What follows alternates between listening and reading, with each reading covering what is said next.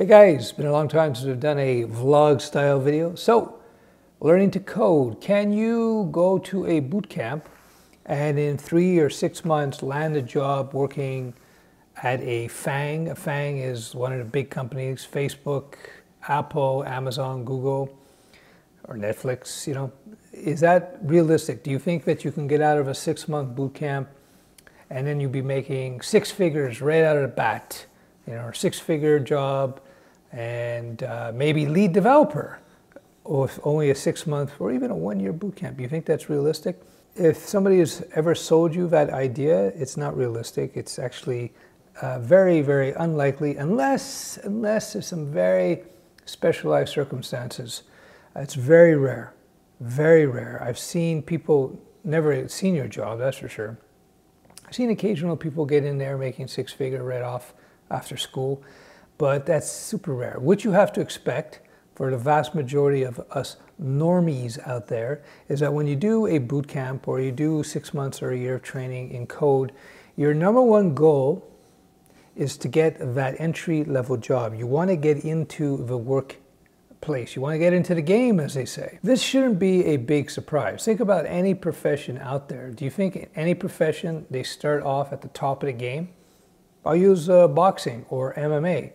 When you become an MMA fighter, do you think they go in there and they fight for the title right away? You think the first MMA fight somebody takes, they go in and they fight pro their first fight? No.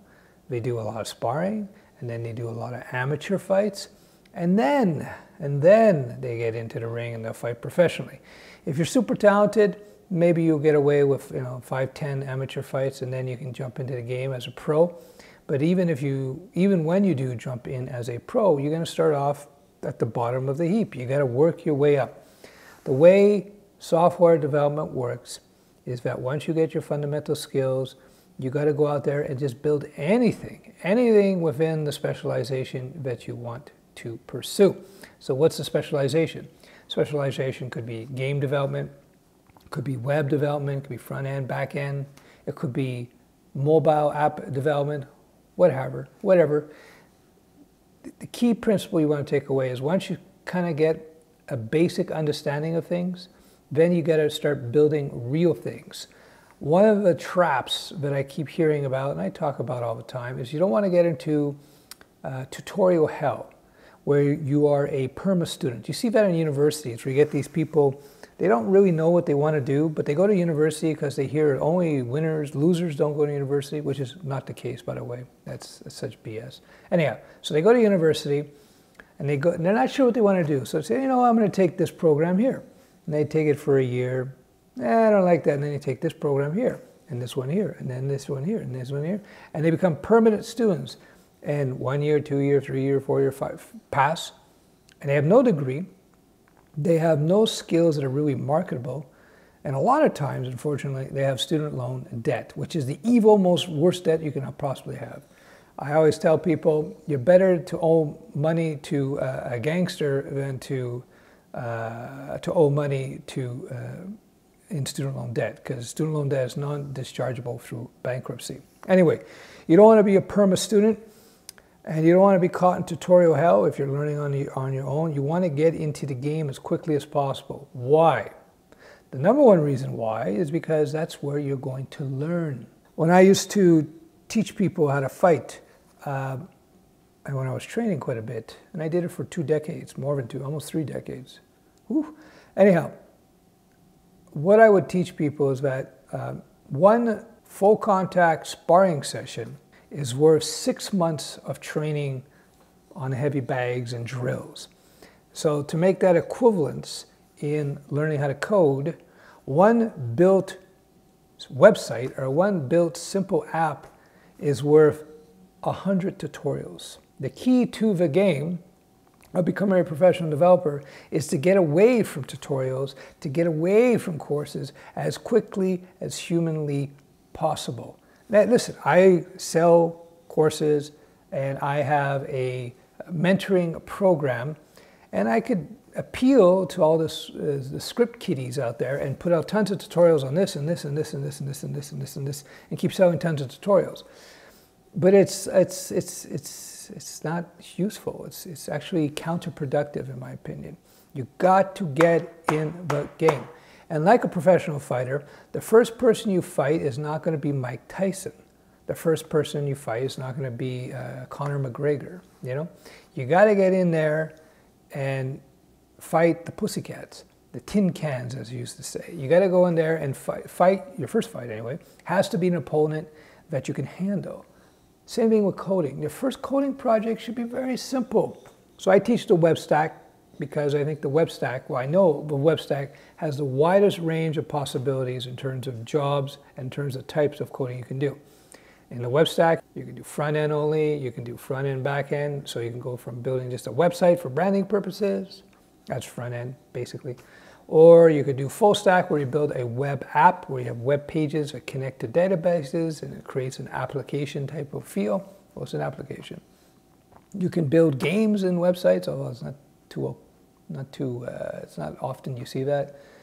You can build mobile ready websites either through responsive web design techniques, which any decent course will teach, of course, or you can do PWA, which is using web tech. That's HTML5, CSS3, JavaScript to build kind of a hybrid of a mobile app. In fact, a lot of companies, by the way, are going in that direction. They're saying, well, we're going to go native mobile, or we're going to build a PWA, or we're going to build just a responsive site. A lot of companies say, you know, we're just going to do a PWA, or we're just going to do a responsive site.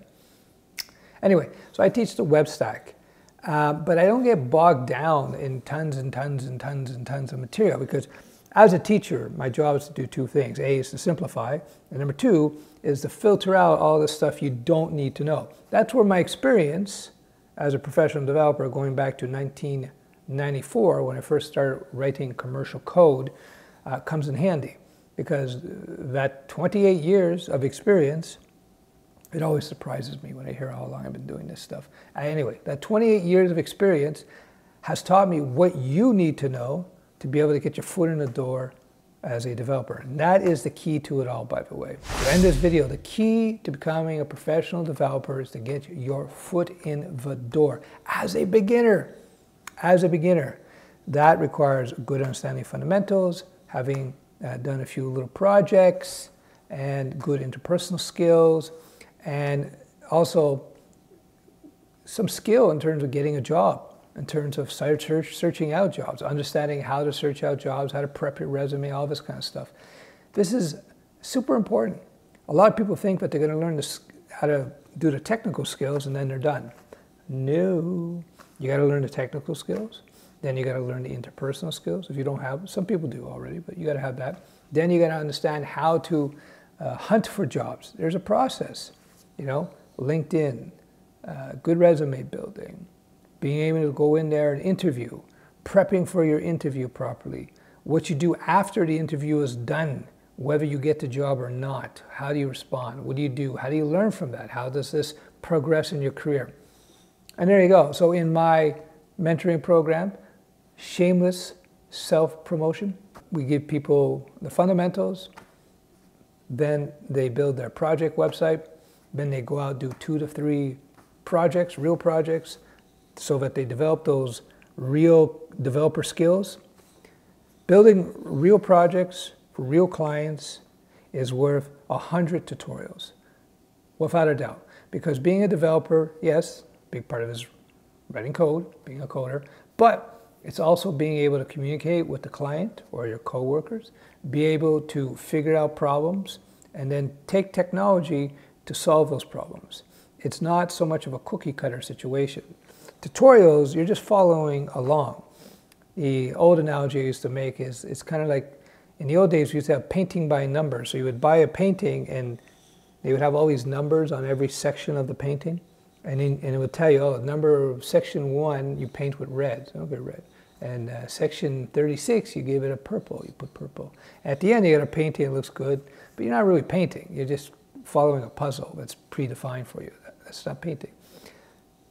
That's what tutorials are like. It's kind of like if you go back to my MMA martial arts analogy, it's like the difference between doing drills where you know you're going to go for left, you're going to throw left, right, uppercut, to hook, and you throw that real fast, And you can be really good with that on the pads or the heavy bag, but that has nothing to do with fighting. It's going to give you some decent body mechanic if you train it properly. It'll teach you, get you a little bit better shape. There's some other advantages, but it's not fighting at all. Fighting is totally different. Fighting is about timing, tactics, mental, physical conditioning, speed, power, you get that from that. But timing and tactics are the two most important things. And you don't get timing and tactics from hitting the heavy bag or hitting the pads. Same thing with coding. A big part of development can't be learned. You can't get it from tutorials. You have to do the real thing. And that's why I do a mentoring group, because I'm there to mentor when you're out there in the real world trying to build something and you hit a little roadblock. You can talk to your mentor and I can help you smooth out the process, speed you there much more quickly. That's the real way people learn how to code. There's unlimited information out there in terms of tutorials. The key is understanding that big process, knowing how to apply it, avoiding the roadblocks. And